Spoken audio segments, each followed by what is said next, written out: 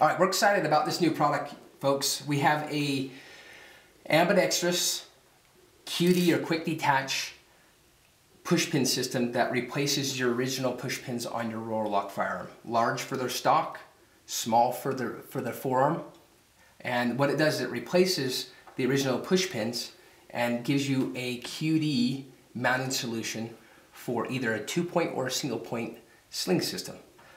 Very easy to install. All you're doing is you're simply replacing the push pins with these larger small push pins, and it'll allow you to convert your push pin locations to a QD sling position. And how that works is it's got a cup on this side, the QD cup on here, and it allows you to add the QD function to your sling points on these ambi-sling pins. But we're excited to offer these. These are found at hkparts.net. They are made out of CNC machined stainless steel, and they're built for a lifetime of use. They've got a locking feature on the back of the locking nut here that screws down the locking nut so that the locking nut doesn't come loose. That's one of the things that HK's ambi sling pins had issues with, is these locking nuts would eventually just fall off and get lost. And we've made a locking nut that has a locking feature here, so you can lock the locking nut on so these don't back off and fall off. So once these are installed properly, you don't have to worry about them falling off as easily as some of the other features or some of the other HK offerings that were out there in the past. But these are available at hkparts.net, and we have them both for the small and the large, and they will replace your existing push pins and give you a QD attachment point on your firearm. Okay, so we're going to go over the install, or the simple installation of the small QD sling pin that replaces the small push pins that are found on the forearms of all roller locks, like the MP5 and the HK91, G3, PTR, HK33. Any of the small push pins, this sling pin will replace it. It's really simple. The push pins are easy because they just simply push out. So if you push the push pin will pull out. You can just remove that and set that aside for now. You can take your small push pin, unscrew it, the nut that's on it, set that aside for a moment, and then decide whether you're going to run it on the left side of the firearm or you're going to run it on the right side of the firearm, depending on where you want your sling to reside. If you want it on this side, install it on this side. If you want the sling to be on your left side, simply slide it over to the left side just like this. And then for the purposes of the video, I have a feeling that most people will probably install it this way anyways. Just simply slide that through, make sure it's seated. Slide this over. Take your nut, thread it on.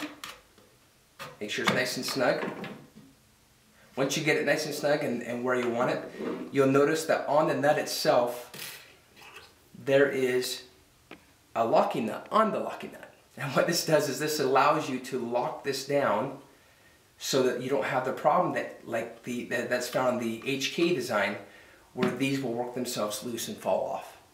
This is a very robust, long-term solution that will give you years of enjoyment and years of use. Once you have this locked down, then you now have a position so that you can attach a QD attachment, as you can see with this sling system. And that'll give you the first position for this sling mounting option. All right, so we're going to go over the installation of the QD, the large QD push pin that replaces the original push pin found on your HK roller lock type firearms, such as an HK91 or a PTR, an MP5, an HK93, a C308 even for that matter. This is a way so that you can add a QD sling pin option for a single point or for a 2-point sling. It'll give you the option of adding a QD sling point to your roller lock firearm, which is pretty neat. It's really easy to install. All you have to do is just pop the push pin out, which we'll do here. Just push the push pin out. Push pin will fall out. Remove that from your firearm, set that aside, and then decide whether you want the QD on either the left or you want it on the right side of the firearm. So either on this side or this side. Just decide which way you want to do it. Most people will run it on the left side because most people are right-handed and they will run their slings on the left side of the firearm. But once you decide, for this purposes of this video, we'll show it installed on the right side. Just drop it in, install that into whatever push pin hole you have on the back of your firearm. And then once you get that done, you can take the locking nut, screw that on, just like so. If I get it started, there we go. Screw that down all the way so it's nice and tight, nice and snug. And then on the actual locking nut itself, you may not be able to see that very well in the video, but there's a little screw within the locking nut itself. And what that does is that allows you to tighten the locking nut down so that this doesn't come off or become loose or fall off. Once you get that on there, lock that down nice and snug. And once you get done doing that, you will now effectively have a sling point for a QD attachment. So you can put a single point or double point sling or 2-point sling on your firearm. Again, this is a product that's available at hkparts.net. You know, with anything that you need for your H&K firearm or rotor lock firearm, you can get at hkparts.net. Make sure you subscribe to the channel. Share it with your shooting buddies.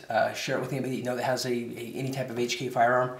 And we appreciate and are grateful for all your patronage and your business through the years. And thank you for viewing the video.